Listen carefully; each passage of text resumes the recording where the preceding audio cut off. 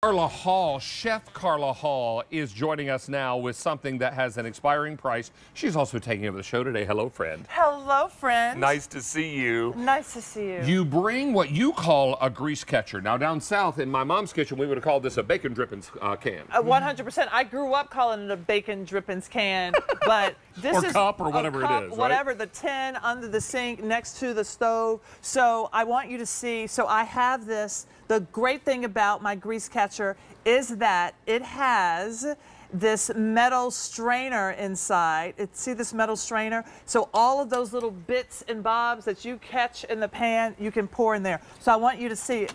Even in your air fryer, which is great for frying, you're still gonna get some grease. So I'm gonna take this chicken out. The air fried chicken thighs. Air fried chicken thighs, and I bet you use your air fryer. I use it a lot. I'll use it a lot.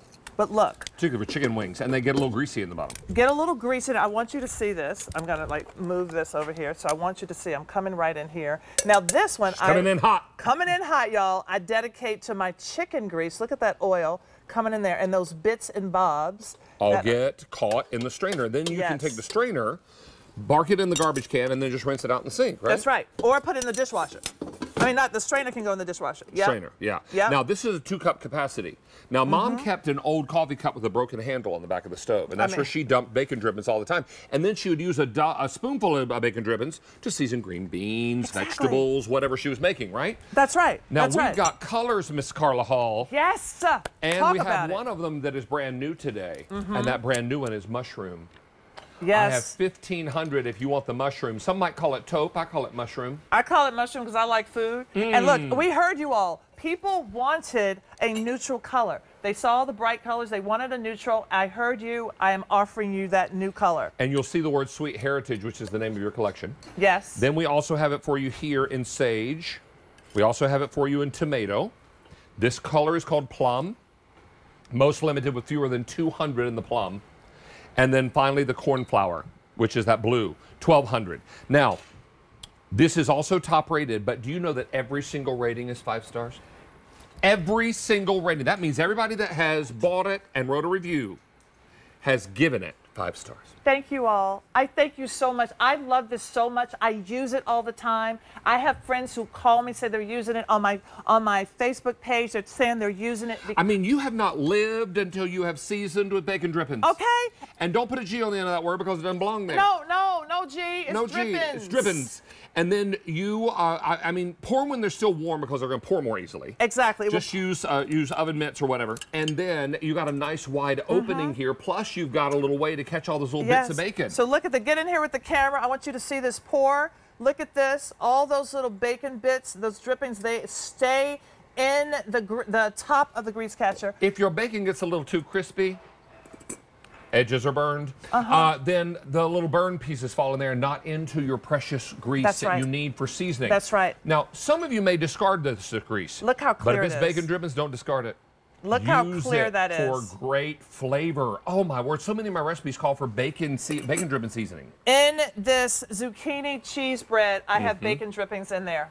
You ever made just straight cheesy cornbread with bacon drippings? Yes, come on. How about some bacon cheese cornbread? Okay, how about making it cold and put it in your biscuits with the bacon? Stop it. All right, everybody is jumping in for...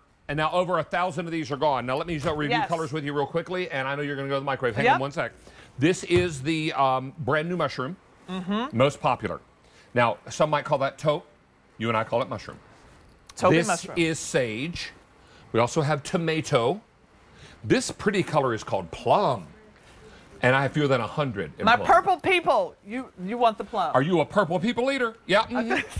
And then cornflower blue. Let me bring that cornflower out from the side there. Look at that pretty cornflower. And you can see the name of Carla's a wonderful line called Sweet Heritage. This is lovely. You need to know Carla grew up in Nashville. You understand from grits and biscuits. Yes. And grease catchers. Yes. I'm going to take some of this fat out of the microwave. I want to show you how right in here, come in here, you see the bacon's here, set that aside. This is congealed. You can put this in the microwave to get soft again. Now you can do that, or you can go right into it with a spoon and take it out congealed, and then the heat of your pan will melt it. That's right. That's how Mom used to do it. That's how Mom used to do it. Here, I have a little spout here. See in there? I got that spout right there. I'm going to go right in here, pour in. I'm actually making some pierogies. We can go in here. Come on. You're gonna need some cooking grease in there. Come on. We're going to brown these any way you like them. Come on. The fat is in there. It's delicious, you all. Because the fat is a vehicle, right? And it not only flavors, but it also helps to cook the food. That's right. And all these things are so important. How many are gone now? 1,500 in this show. We're still very busy. Please continue to use QVC.com and your mobile app. This camera with the red light, I'm new here. This is going very quickly. Most popular is the mushroom. Then I have sage, then tomato, then plum. Oh, plum just sold out. Bye, plum. Bye, plum. Purple people showed up. And then cornflower. It's a cornflower blue. It's so pretty. I love that name, cornflower.